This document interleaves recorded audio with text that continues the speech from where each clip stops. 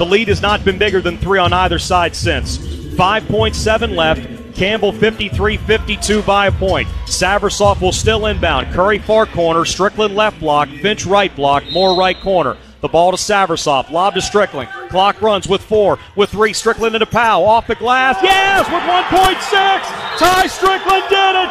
54-53, timeout.